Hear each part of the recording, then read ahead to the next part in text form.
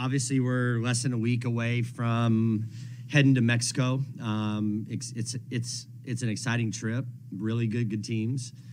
First time that we've taken our team on a trip like this, so thrilled about that. And then we're going to go directly to Clearwater for, I think, what many think is probably the best tournament of the year until we get to postseason play. So really grateful for our administration to allow us to do this. Our girls are, there's a lot of planning that goes on in these things to make sure we're taken care of in school and make sure that we're being fed well and taken care of and we're healthy and all that. So besides the softball is always the easiest part. It's all the other stuff. So there's been a lot of planning for well over a year to get to this point. So we've been back now. I believe we reported back January 12th, the 11th or 12th, reported back very, very well. Probably the best return to practice of any of my time here. So, and we made that important. We talked to them about what the expectations were. I think you can probably put a little bit of stuff on the fact that we probably have the deepest team that we've ever had, and people want to play. I mean, they came here to play. So we came back well, very happy. Healthy at this point, a few little nicks, but that's going to happen. We've got some tough kids, so they'll play through that stuff. But I think we're bringing a really good team to the table. A lot of experience, a lot of new faces, which we've kind of talked through in the fall, but a lot of high-quality kids, elite softball players.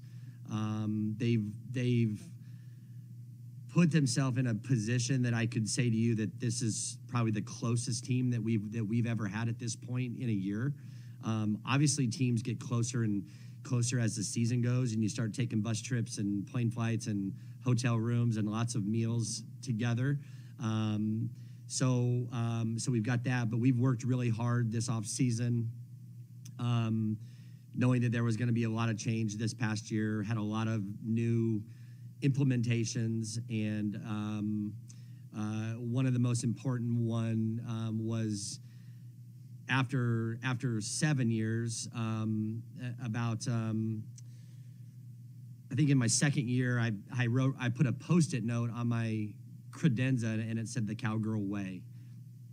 And I just wanted to describe to somebody that knew nothing about Oklahoma State softball what the Cowgirl way was. Well, after 7 years, we've identified that. We've logoed that. There's 3 words that came to mind after 7 years was relentless, excellence, and passion. And I think that describes the people before us, and I'm hopeful that it'll describe the people after us. And so we've identified that. We're going to start really branding that. I think our girls have really bought into that, and they haven't known about it long. They've known that we've been working on it, but it feels really good to have that done so that I have a foundational piece that I can always go back to when people aren't meeting or exceeding the standard. I can just say, hey, this is all it is. And it's complicated, and it's a lot, but it's to the point, it's clear, and it makes sense in all of our minds. So with all the little things that we've had, that's been a big thing, along with the new coach that we've added, 14 new players. It's been wild.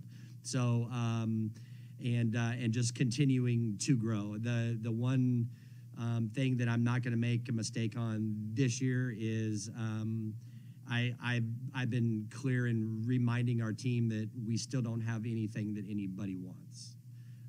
We really don't. We don't have anything, and so we're still fighting and clawing and kicking at the shins of everyone we're chasing, and that list has shrunk. But it's our job to stay up there in that top group, and then to do everything that we can to overtake. So excited for this journey. It's part of the best thing about coaching is starting a new journey each year. Not having, it doesn't matter what's happened in the previous 3 years or the previous 7 years, this being our 8th year. None of that really matters to this team right now. What matters is their team. Their motto is all one. That's their motto. And I love it. I think it encapsulates the clarity that we're trying to have. It encapsulates everything that they want to accomplish.